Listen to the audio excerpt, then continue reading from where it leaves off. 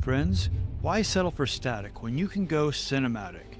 Kling 2.0 is here to animate your imagination, and I'm about to show you how to use the power of Kling 2.0 to steal the creative spotlight. Here's what we're going to cover. Kling 2.0's mastery of physics. Kling 2.0's incredible prompt adherence. Its understanding of human, animal, and even alien movements. And Kling 2.0's ability to understand and maintain artistic styles. Now, since I'm gifted with the ability to read minds, let's address those questions that are in your head. It seems that Kling 1.6 is pretty dang good. How could Kling 2.0 possibly be better? How much is this shiny new AI power tool going to cost me? And if I can't afford to use Kling 2.0, can I blame it on Biden's economy? Before we dive into this fascinating minutia, why not follow along? Simply locate the link below this video and you can begin exploring Kling 2.0 yourself for the low cost of $0. Today we're going to focus on Kling's 2.0 video model, so I want you to click on the left side of your screen right here. Alright, let's get down to business. Today we are subjecting Kling 2.0 to my brilliant focus review system, which stands for features, output, cost, usability, and speed. Features. What tools are supported by Kling 2.0? So we are now in the video creation area of Kling, and we want to make sure that we're actually using version 2.0. Go to the top of your screen and click Kling 2.0 Master. Under that selection, you'll see these three tabs: text to video, image to video, and multi-elements. You're always going to get better results when you use image to video as opposed to text to video. The chances of getting the output that you really want to achieve is much more likely when you first create a quality image with your preferred AI image creator, and then you use a model such as Kling to animate that image. I'm going to quickly run through the options supported by 2.0, and then we'll dive in and create some awesome animations.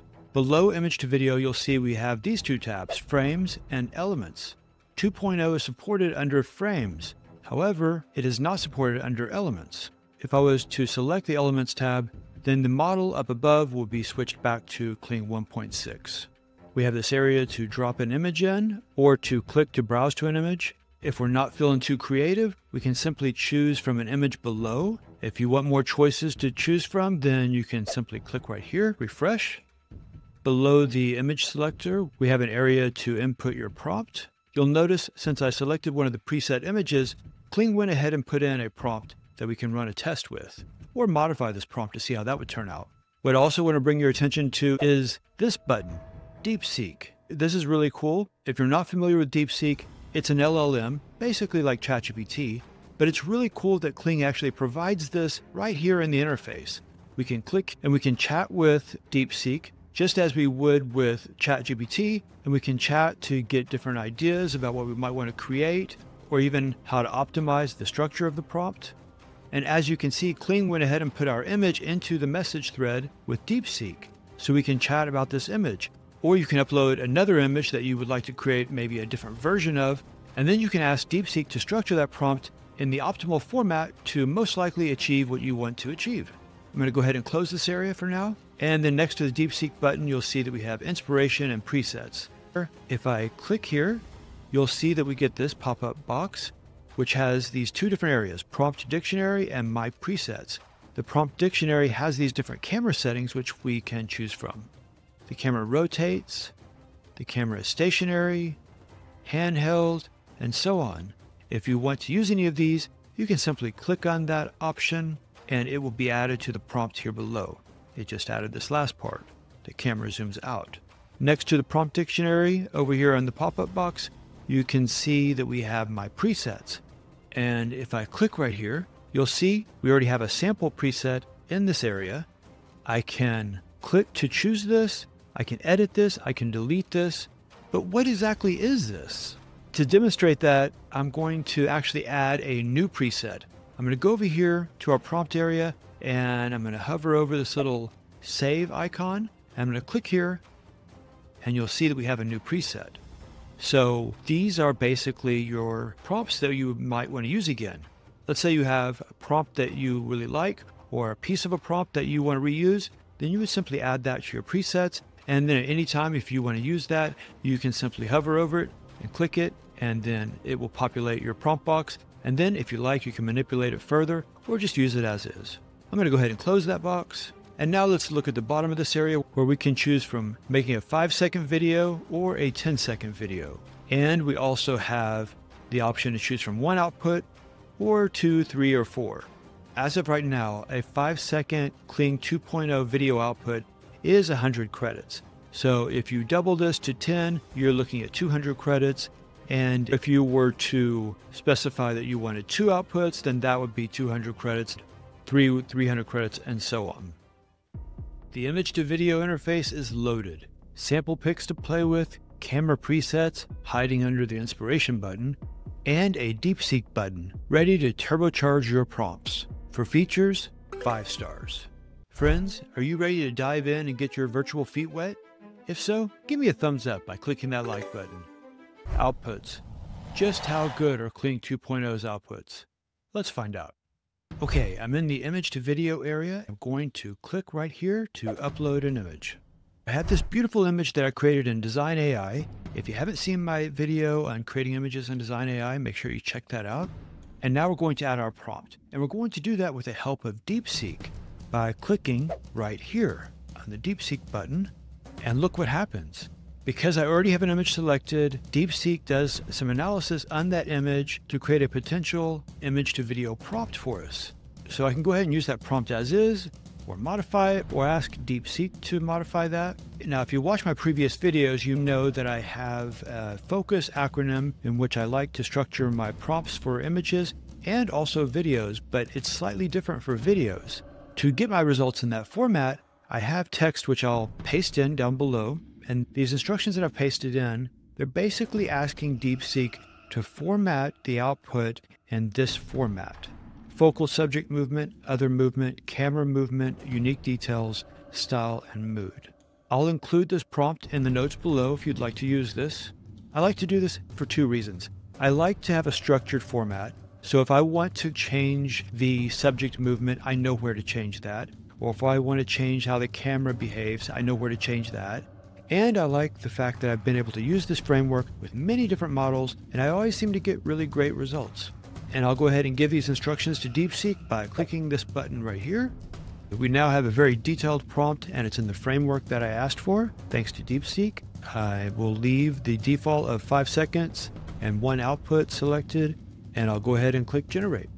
And you'll see that we ended up with a very realistic looking waterfall, with our beautiful woman slowly turning toward the camera as the camera zooms in.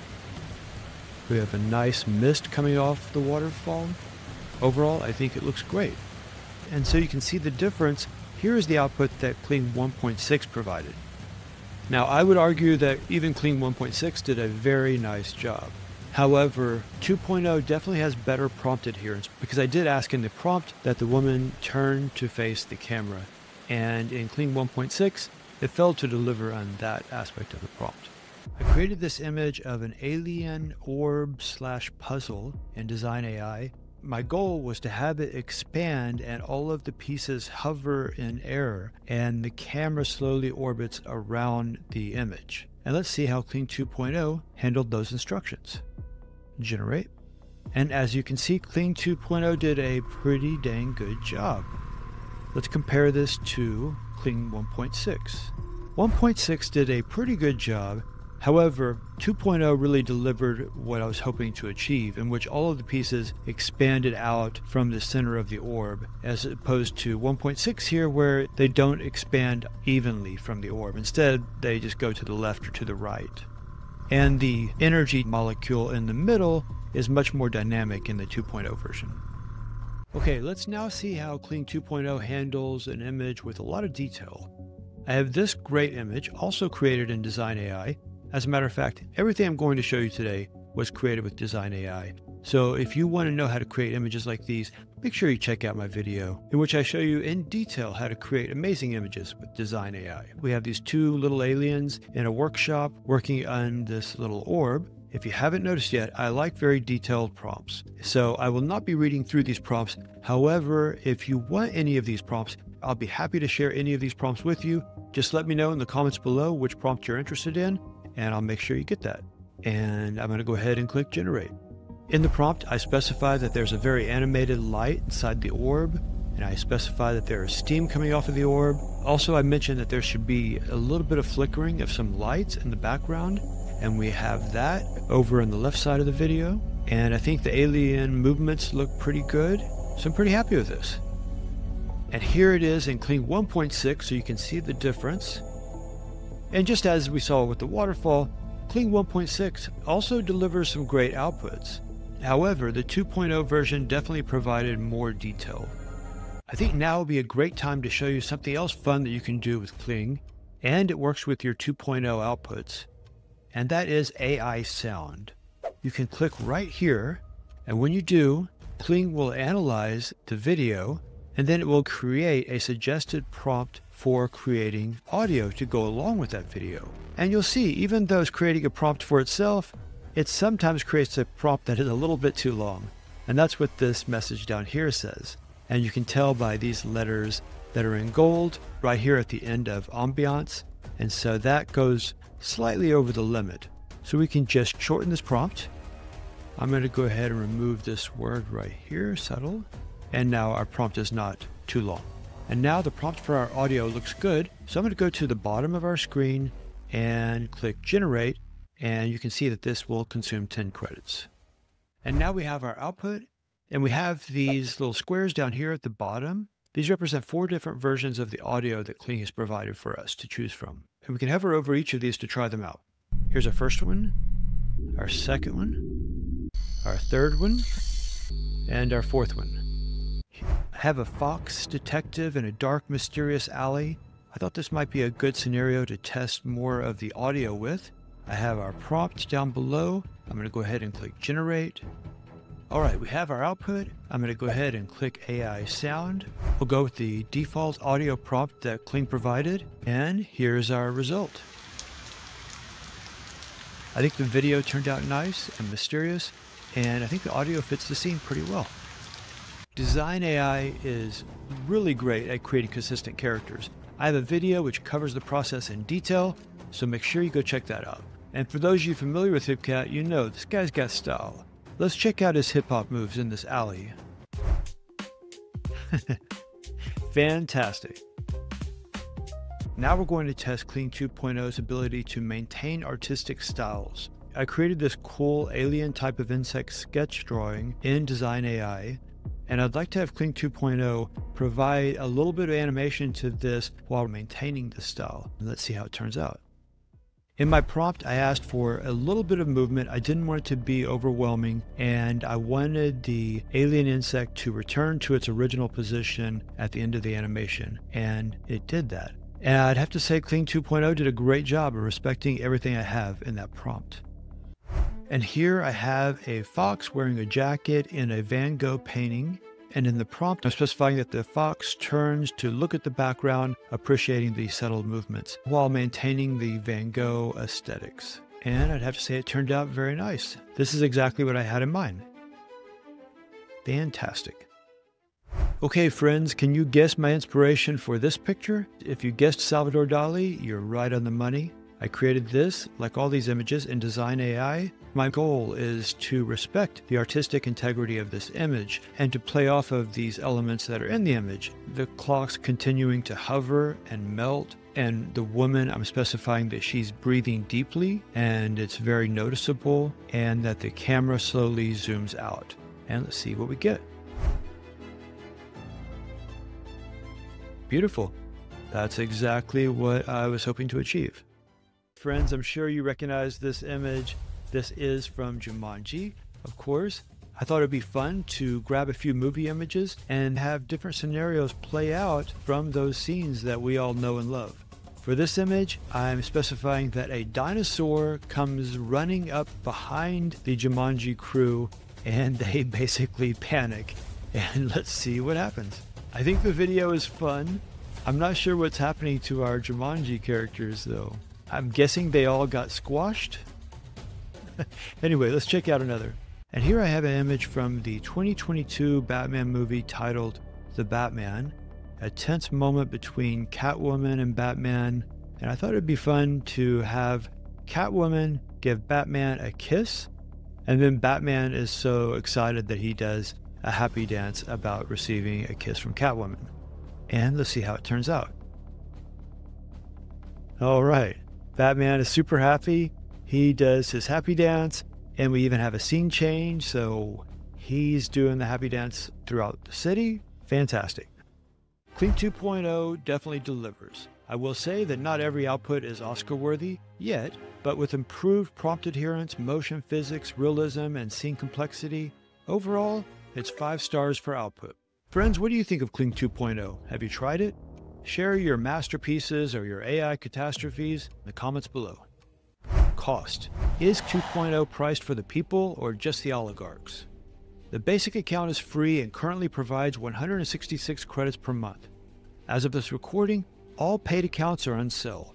The standard account provides 660 credits a month. It's normally $10 a month. Register now and get your first month at $6.99. The Pro account provides 3,000 credits a month. It is normally $37 monthly. Register now and get your first month for $25.99. The Premier plan provides 8,000 credits a month. It is normally $92 a month. Register now and get your first month for $64.99. Sign up for an annual plan and save even more money. Generating 2.0 outputs is a premium at 100 credits per video, while Kling 1.6 is only 20 credits. Is Kling 2.0 5 times better than Kling 1.6? While I think it's amazing, I don't think it's 5 times amazing. For cost, 4 stars. Usability. Is the Kling image-to-video interface easy to navigate and supportive of my sometimes questionable creative ambitions? Kling recently polished their UI, making an already intuitive system even more elegant. It's logical, aesthetically pleasing, and almost as user-friendly as me. For usability, 5 stars. Speed. In this world, time is the ultimate currency. Does Kling respect yours? My videos took between 3 to 4 minutes to create, which is less time than it takes most people to pick out a show on Netflix. For speed, another 5 stars. According to my rigorous, unbiased analysis, Kling 2.0 achieves an overall rating of 4.8 stars. For all my subscribers out there, thank you. I love you. And for all of you who have not yet subscribed, why not go ahead and subscribe and join in the love. Now, creating video from an image is impressive, but what if you don't have the perfect image? Or what if the image needs a little enhancement? Before you make your image move, you might need to make it better. And that, my friends, is where my previous discourse comes in.